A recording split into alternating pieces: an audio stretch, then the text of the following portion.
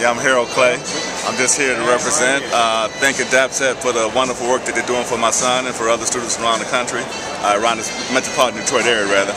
And I wish I had a program like this when I was coming up. There were no mentors when we come up. We had to mentor ourselves. So right now it's a good chance to get back to the community by helping, encouraging the young guys now to take courses like this, to get involved in programs like this, because it will help them with their grades, it will help the minority achievement gap, and also help them get in college.